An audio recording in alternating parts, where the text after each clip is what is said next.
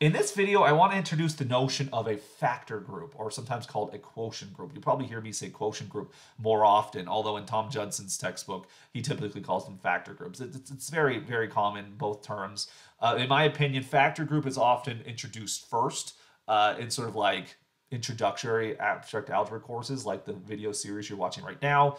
But as mathematicians mature, it tends to gravitate more towards quotient group. But again, maybe that's just my perspective. It's probably a colloquial thing. There's perhaps different regions in the world that use different terms. For me, being in the Intermountain West, quotient group seems to be the most common term when describing the structure we're going to develop right now.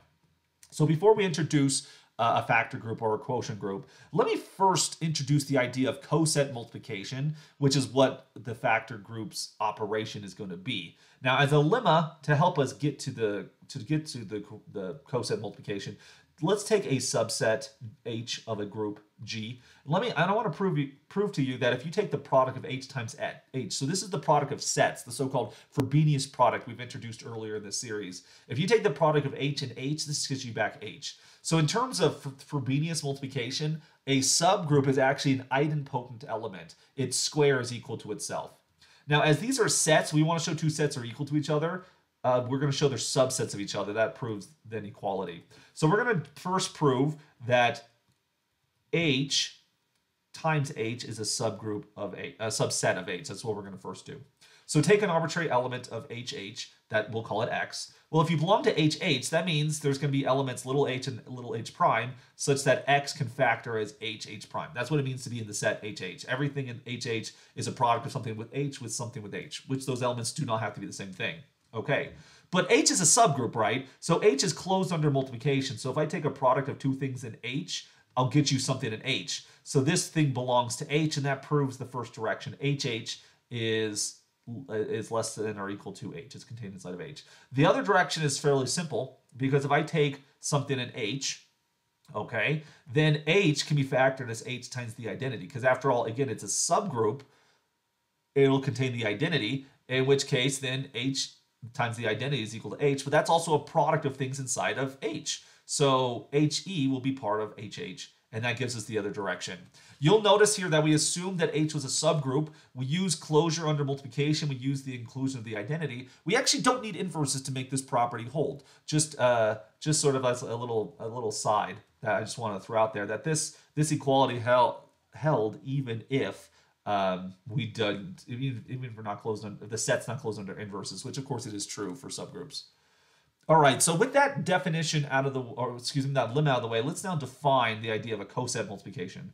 So now suppose we have a normal subgroup. What do we know about normal subgroups again? Normal subgroups, we could define those as those subgroups closed under conjugation. So we could think it this way. So G inverse belongs to N for all X inside of N, and for all G inside of G. That gives you, you could define that to be a normal subgroup. That's equivalent to be a normal subgroup. This condition, of course, tells you that G and G inverse is equal to N, right? It's closed under conjugation, which the way we originally defined it, which follows from this equation right here, we say a subgroup is normal if all of the left cosets are equal to their corresponding right cosets. So Gn equals Ng. That's the one we're going to use right here.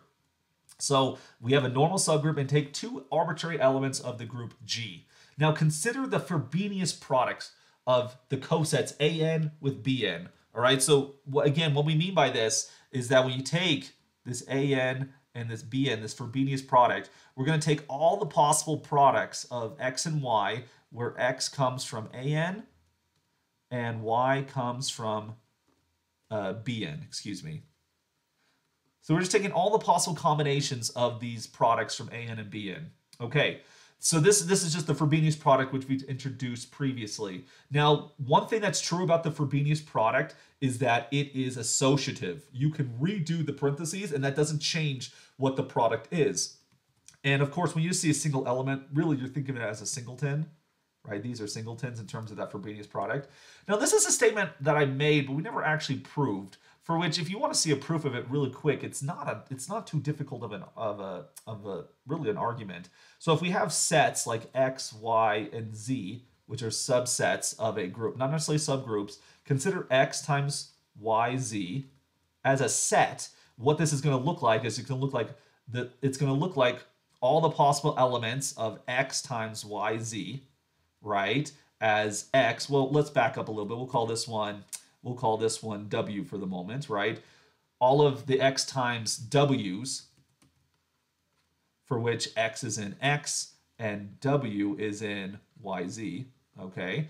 But you can then equate that with all the elements x times yz, after all, where x is in x, y is in y, and z is in z. And the connection here, of course, is that what is the set yz? It's just all the possible products of things from y and z, like so. So that's what x times yz looks like.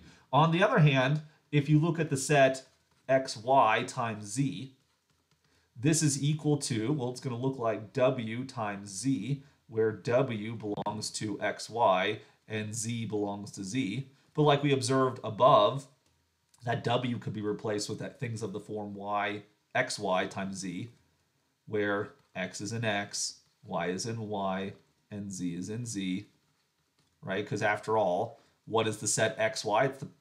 It's all the possible products of things from x and things from y. And since you're in a group, these things are associative. So element-wise, there's this correspondence between xyz and xyz. So that'll force equality of these sets. So the Frobenius product is an associative operation. I just want to make that very explicit here. So as I redo parentheses in situations like this, right, you redo the parentheses, there's no concern whatsoever. The Frobenius product is associative because the group product is associative. If the group was abelian, this would also prove that the Frobenius products are also abelian. The products of these sets is abelian. If that was the case, we don't need that right here. All right, so when you look at an times bn, so this is a product of two cosets. I can redo parentheses, so I get a singleton a times the coset nb times the set n. Right, so now this is where normality comes into play. Because the group or the subgroup is normal, we get that NB is the same thing as BN. I can commute those things around and there's no problem there whatsoever, okay? So that's this, again, I'm gonna leave this on the screen. This is where normality is actually used. Then we redo parentheses again. This becomes AB times NN. And the previous lemma we just showed that NN is the same thing as N right here. And so then we see that when we highlight what happened here, the product of two cosets is itself a coset. Okay, so this actually defines a multiplication. So if we take the set G mod n, so that G slash n right there, it's often pronounced G mod n. That's the set of all left cosets, which for normal subgroups, there's no difference between left cosets and right cosets. So you could call it right cosets if you want to. But this, it turns out we actually have now a binary operation. I can take a left coset and I could times that by a left coset, and this produces a left coset. So on the set of cosets, I now have a binary operation. What type of operation do we have here? Well, it's an operation that forms a group. And that's this theorem 10.1.12 right here. If you have a normal subgroup, then coset multiplication, as defined above, forms a group on the set of cosets. So the set of cosets itself is a group. We made a new group using a group in one of its normal subgroups. And this subgroup, this group is called the factor group or the quotient group. And like I said, it's pronounced G mod n when you read this G mod n right here. Okay, so why is it a group? It has to be associative, has to have an identity, has to have inverses, okay? Associativity, I've already argued to you, right? The Frobenius product is associative, as we just saw, and coset multiplication is just a special case of Frobenius multiplication. So in the Frobenius product, we take any product of two subsets of a group. For the coset multiplication, we're just restricting our attention to only Frobenius products of cosets. That's an associative operation, as we've already argued. This operation has an identity. Okay, how do we know it has an identity? Well, the idea is the following. If you take En and you times it by any coset An, right? Well, the rule from above gives you that you take Ea times N, but as E is the identity, you'll just get back An. And since you have an associative operation, right? You have an associative operation. If someone walks like an identity and quacks like an identity, it's going to be the identity, right? It's going to be the identity. It's going to be unique. Great. Same thing with inverses, right? I actually claim that the inverse of a coset Gn is just going to be the coset represented by its inverse. How do we know that? Well, take Gn and times it by Gn inverse. What happens? Well, by the coset multiplication, you're going to get G inverse n, which those become the identity, and the identity coset is actually the identity of the quotient group right here. And so again, if it walks like an inverse and quacks like an inverse, then it's an inverse. So it has inverses, has identities, and it's associative. Boom! It is a group, and that's what we call the quotient group, of course. So I want you to note that we've defined coset multiplication above using the subset multiplication, the Frobenius multiplication in a group, and not based upon the representative of the coset, right? So like I mentioned earlier, that since the Frobenius product is associative, we can redo parentheses, and so that's irrelevant of the representation. So when you talk about like AN and BN, right, you could choose different representatives. That would change this product AB, but that wouldn't change the coset ABN. Like the representatives could change, but the coset would still be the same. And so we've defined coset multiplication using the Frobenius product, which is well defined. Is irrelevant of the representation here, but it does require that it be a normal subgroup in order for this equality to be validated. Now, oftentimes when in like a first semester abstract algebra course, when they define coset multiplication, they don't introduce the Frobenius product, and all of this intermediate stuff is missing, and they're just like, oh, we're just gonna say that this coset times this coset is equal to this coset. And then they have to go through this long, tedious argument that this multiplication is well defined, that it doesn't depend on the representative. We, of course, I mean, it's going to take some effort to develop, but we took the approach that we defined it using the Frobenius multiplication, for which no tedious, well-defined argument is necessary here, because we've already established that. But we also have the benefit of we can use the Frobenius product for other things in addition to coset multiplication, so we don't have to prove that at all. Also, another thing to be aware of is when you were talking about the quotient group, G mod n, the elements of the quotient group are cosets, right? Not elements of G. So G mod n is a set of sets, those sets being, of course, called cosets. So the elements of the factor group are not elements of the group. They're actually subsets of the group itself. So that distinction is important. Let's look at a couple of examples here. So we have to take groups with normal subgroups, and then we can talk about a quotient group. So let's take the group S3, and let's take its normal subgroup, the alternating group, A3. We've proven previously that the alternating group is normal inside of S3. The easiest way to see that, it has index 2, therefore it's normal. The cosets associated to the alternating group are first itself. One of the cosets is always the subgroup itself. Now, because you're index 2, the other coset is actually going to be everything else. So you have the even permutations and the odd permutations. And for S3, that is, you're going to take the identity with the 3 cycles and then the 2 cycles as well. Okay, those are going to be our cosets. And so to form the factor group, these are then going to be the 2 elements of the factor group. Okay, so the factor group contains 2 elements, for which I'm going to show you the Cayley table with the coset multiplication over here. The alternating group is going to serve as the identity element. If you take the alternating group times itself, you get back the alternating group. We saw that in our first lemma. If you take the alternating group times the other coset, according to coset multiplication, you take the identity times 1, 2, which is 1, 2, and this is going to be the coset right here. And I want you to kind of verify that. If I take A3 and I times it by 1, 2, A3, right? This is a product of sets. So you're going to take 1, 1, 2, 3, 1, 3, 2, and then you're going to times that by, I'm going to scooch this over, and you're going to times that by 1, 2, 1, 3, and 2, 3. And so when you look at all the possible products right here, you're going to get the identity distributed through. That's easy. So you're going to get 1, 2, 3, 1, 3, 2, and then you're going to get 2, 3, like so. Okay. What I want you to convince yourself now is when you take the product of 1, 2, 3, and 1, 2, you're going to get that 1 goes to 2, 2 goes to 3, so you end up getting this friend right here. When you do 1, 2, 3 with 1, 3, you're going to see that 1 goes to 3, 3 goes to 1, so 1 is fixed, and you end up getting a 2, 3 right here. And when you take 1, 2, 3 times 2, 3, what you're going to see happening there is 1 goes to 2, and then 2 is going to go to 3, which then goes back to 1, so you end up with this element right here. So you got the same 3 elements, it just showed up a second time. And now if you take 1, 3, 2 times 1, 2, you get 1 goes to 2, 2 goes to 1, so 1 is fixed, and you're going to see that 1 is fixed, so you're going to get a 2, 3 right there. Then you take 1, 2, 3 times 1, 3. 1 goes to 3, 3 goes to 2. So you're going to get 1 goes to 2, which is this one right here. And then finally you get 1, 2, 3 times 2, 3. You're going to get that 2 goes to 3, but then 3 goes back to 2. So 2 is fixed, and you get this element right here. All right, so when you take the product of A3 with 1, 2, A3, you get the three 2 cycles. And actually show up 3 times. But, we don't really care about the multiplicity of such things. Well, I mean, I do. I certainly, as an algebraic combinatorist, I really care about the multiplicity of those things. But, we don't need to worry about that in this lecture right here. But the point is, when we take the product of A3 and 1, 2, A3, we get back 1, 2, A3.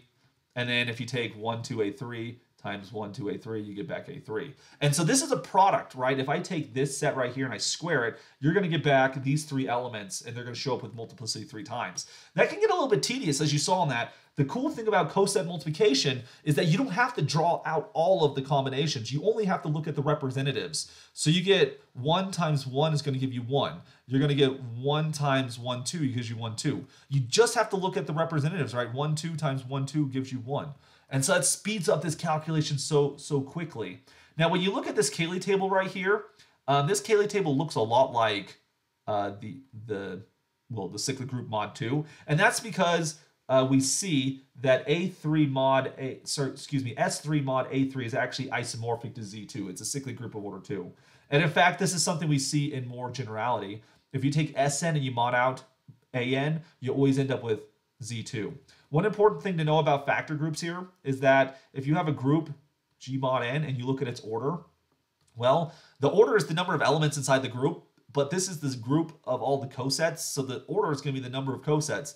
The order of this group is going to be the index of this normal subgroup. Well, since An has index 2, this group will always be order 2, and there's only one group of order 2, which is Z2 right there. Let's look at another example. Let's take this time the example. We're going to take the integers, and we're going to look at the normal subgroup 3z. So we're taking multiples of 3. Well, this group has index 3, right? There's 3 options, right? You're either going to have multiples of 3, so those numbers which are congruent to 0 mod 3, 1 mod 3, and 2 mod 3, okay? And so when you start combining these things together, what do you get? Well, if you take a number which is a multiple of 3, and you can add it to a multiple of 3, you get a multiple of 3. If you take 0, that is, when the remainder is 0 and you add it to the remainder 1, you're going to get remainder 1.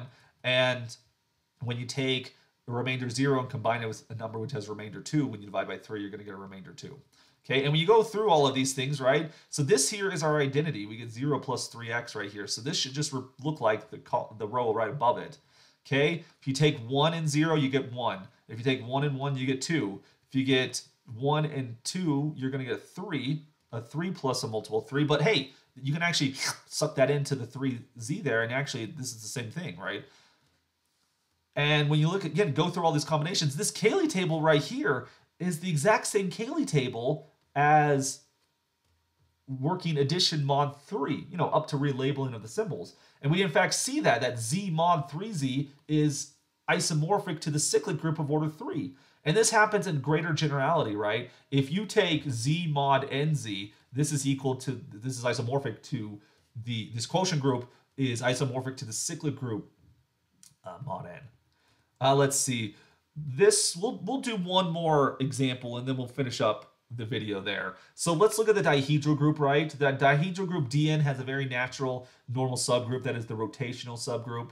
We mentioned that in the previous video. You can see that because it's index 2. You can also see that every rotation, the only conjugates are itself and its inverse. So the rotation subgroup is a union of constancy classes, so it's going to be normal. It's a normal subgroup. So we can mod out this normal subgroup. If we take the dihedral group and we mod out the rotations, well, then we're going to get back Z2, okay? Because again, we saw this above with the symmetric group. If you mod out this subgroup, the rotation subgroup has index 2, so when you mod it out, you have to get a group of order 2. There's only one possibility, which is the cyclic group of order 2. Now, you'll notice, that, of course, that this rotational subgroup R is itself a cyclic group of order n, it's isomorphic to n. And so sometimes in the dihedral group, you actually denote it as Zn, or more commonly Zn without the blackboard font there. And so you'll see this, that Dn mod out its cyclic subgroup turns out to be Z2 as well. And so this gives you some examples of computations involving these quotient groups. We'll, of course, do some more of these in the future. In the next chapter of Judson's textbook, chapter 11, we're going to introduce the notion of a homomorphism, which will eventually lead to what's sometimes called the fundamental theorem of homomorphisms, or what we'll call the first isomorphism theorem, that tells you that there is a deep connection between the quotient groups we introduced in this video and homomorphisms, which we'll introduce in the next chapter.